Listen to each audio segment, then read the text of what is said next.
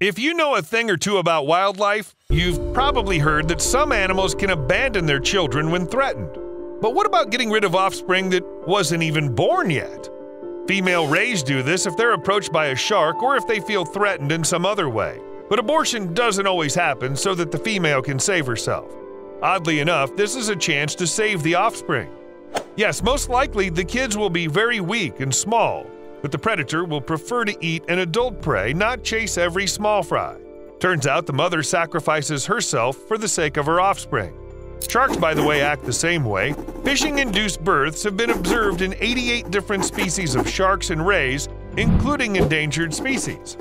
That is, when the female is pulled out of the water, she tries to give her offspring a chance to live. It's estimated that 1 in 4 pregnant females on average release offspring prematurely. But for some species, it happens 85% of the time. Something similar happens if the mother accidentally ends up on the shore. Maybe she won't get to the water, but the cubs will have a chance. I don't know exactly how the baby rays are supposed to make it. Apparently, this is their problem.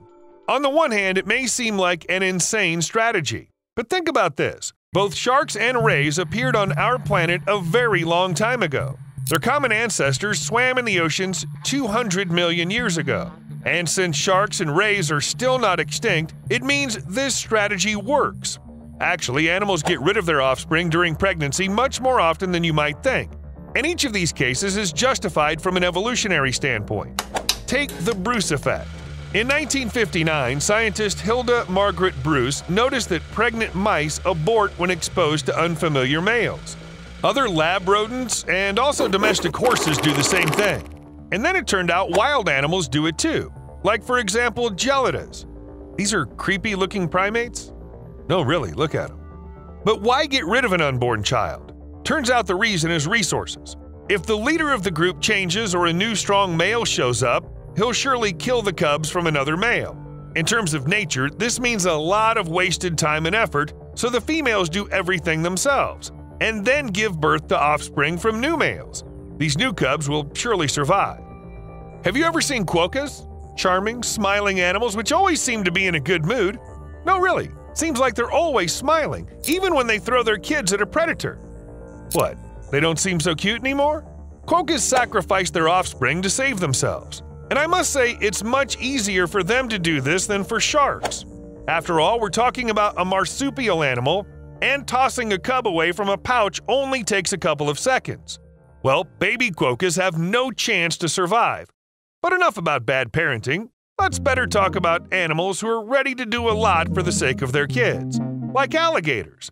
Did you know that female alligators literally sacrifice their skin just to lay eggs? And this is not a rare case, but something that happens all the time. In any season, one alligator can lay up to 40 eggs in a clutch, which in total amounts from 3 to 7 ounces of calcium. This calcium doesn't appear out of nowhere. Females use osteoderms, their built-in subcutaneous armor.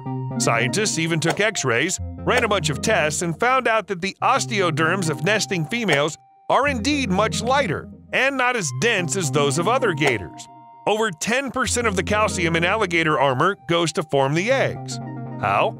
Scientists haven't figured this out yet. But they've already managed to find out that the ambient temperature of the developing eggs determines the gator's sex. No, literally. 86 degrees Fahrenheit produces females, 91 degrees Fahrenheit, males. Although Steve and I didn't find information about female alligators trying to warm up their clutches and produce males on purpose, but then we came across surprising information about bears. Actually, these animals try to stay as far away from humans as possible to increase their chances of survival. However, sometimes females with cubs, on the contrary, tend to get closer to human habitation.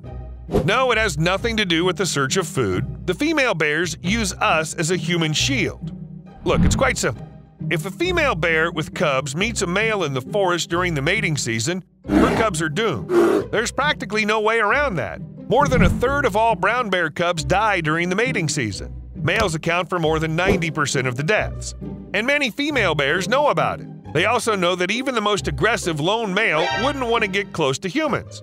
Just think about it. People protect some bears from other bears. And it works. Bears are actually quite smart animals. Smart enough to plan ahead. Sometimes they're even too smart. so much so that they can deceive humans. Although when you look at pandas, they don't strike you as particularly smart creatures. They're fluffy, funny, clumsy fatties who notice that people really want them to breed. At panda breeding centers, staff immediately react if the animal starts showing signs of pregnancy. The panda is transferred to a separate air-conditioned room, enjoys the best food, including fruits, bamboo, and even buns. In short, these are perfect conditions and constant care. This is how they treated a panda named Hen. But 2 months later, they discovered that she faked pregnancy. Yeah, just to get access to delicious food and other stuff. The thing is, panda pregnancy is poorly understood, and it's almost impossible to determine that this particular panda just wants more buns. So in the end, Hen was deprived of her privileges. Must have been very frustrating. But don't worry about her. 2 years later, in 2016, this panda really got pregnant, gave birth to a male, and finally got as many buns as she wanted. You feel that? It's like it's getting cooler. No? Well, that's because you're not an Australian zebra finch chick. Sounds incredible, but these birds really sing to their unhatched chicks to cool them down. Okay, first things first. As soon as the surrounding temperature rises above 79 degrees Fahrenheit, zebra finches give a call to their future offspring, and this slows down the growth of the chicks inside the eggs. What for? Well, when you live in Australia and it's pretty hot around, having a small body helps you deal with that heat by losing heat. Physics at work. The rest is simple. If you suffer from the heat, it's difficult to find a mate and leave offspring. If you don't, well done, evolution is on your side. But of course, zebra finches are not the only creatures on the planet who sing to their unborn kids. Female dolphins do this too. Moreover, each mother-to-be makes unique sounds, perhaps so that the calf gets used to the voice and can recognize it later. Even after giving birth, the mother continues to sing to the baby for a couple of months, and the rest of the dolphins try to be quiet at this time, not to interfere.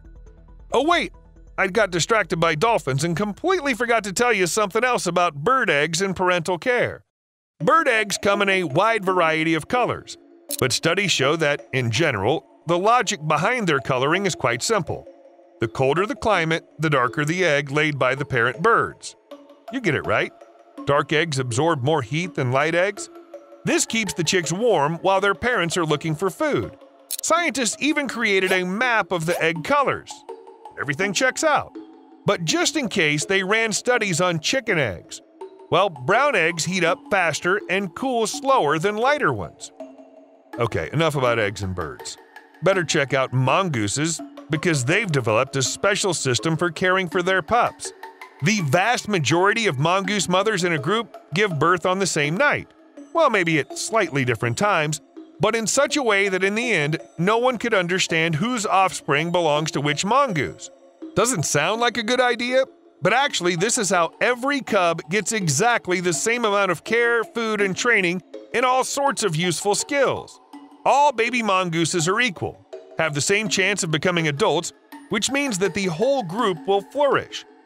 For mongooses, it's very important that their group is big enough because these guys engage in gang wars with other groups. Fighting regularly results in serious injuries, deaths, and reproduction. No kidding. Some males and females from different clans manage to procreate right during gang wars. As good a time as any, right? With the exception of gang wars, mongooses are very good at parenting. As for cuckoo catfish, well, it's probably trying its best. This cuckoo catfish puts its eggs in the mouth of cichlids, which raise their young there. Cuckoo catfish eggs develop faster, and by the time the little cichlids appear in the mouths, the intruders are already quite hungry. Well, it's clear what happens next. Sometimes an adult cichlid does notice that there's something odd in its mouth. In this case, the baby cuckoo catfish develops and hatches somewhere outside. But then when the mother cichlid releases her offspring outside during feeding, the catfish can still sneak into her mouth. If cichlids could figure out what's happening, perhaps they'd somehow prepare and protect their offspring. Although this fish could hardly be as ingenious as a tiger keelback, when a female of this species becomes pregnant, she crawls into the forest to eat as many toxic toads as she can find. The logic behind this behavior is simple. The snakes don't produce their own venom, which means they have to use someone else's toxin for protection. But the future offspring simply won't be able to quickly eat a toxic toad. It won't fit into their tiny mouths, and they'll be in danger. So snake mothers diligently build up a supply of toxins. Their kids simply need to have them. And here I thought that buying a stroller, a crib, and all sorts of training is hard enough for future parents. We'll see you later.